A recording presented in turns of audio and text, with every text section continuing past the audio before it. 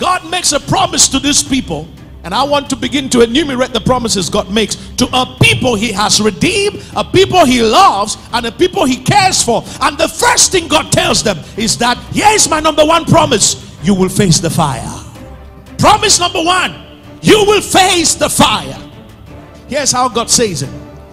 He said, when you pass through the waters, when you pass through the rivers, when you pass through the fire. God did not say if you go through the waters.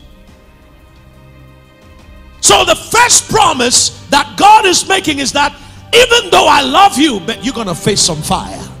Even though I love you, you're going to go through some waters. The fact that God loves you doesn't mean that problems will never come your way. So the first thing God says, I want to promise you, you will face some tough moments. You will go through some difficult times. And I like to tell God's word the way it is, because we have promised people a lot of times things that God never promised. And that is why you find a lot of Christians who are holding only to the good side of life, and when they find some trials and they face some waters and some rivers, their faith dissipates because they never expected it in the first place.